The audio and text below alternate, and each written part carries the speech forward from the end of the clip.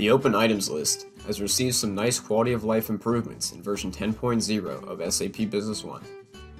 New features have been added to various document types in the Open Items List, as well as the addition of new fields that can now be added to the list.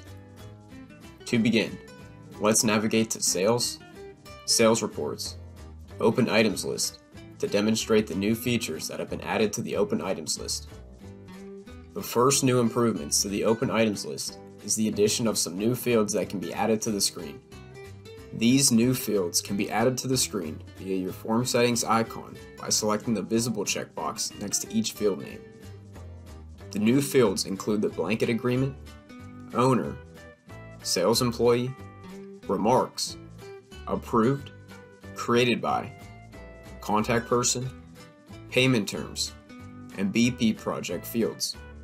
You can also add header user-defined fields to this window as well. The next new feature that has been added is the ability to close or cancel multiple open documents at once. For example, if you select a sales order from the Open Items List, the new Change To button will light up. When selected, you will be able to either close or cancel the document selected. This is useful if you need to close or cancel multiple orders at once. This feature is currently only available for the sales quotation, sales order, purchase request, purchase quotation, and purchase order documents.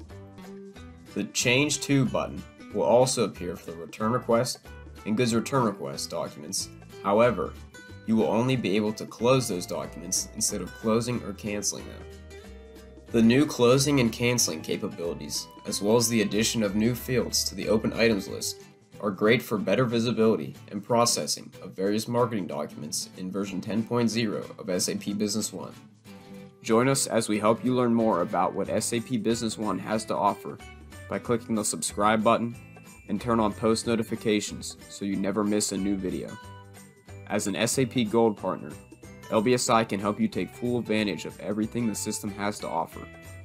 To get in contact with us, visit our website at www.lbsi.com and navigate to the contact link. You can also email us at sales@lbsi.com for sales-related inquiries, or SAP support at lbsi.com if you're an existing client in need of support assistance.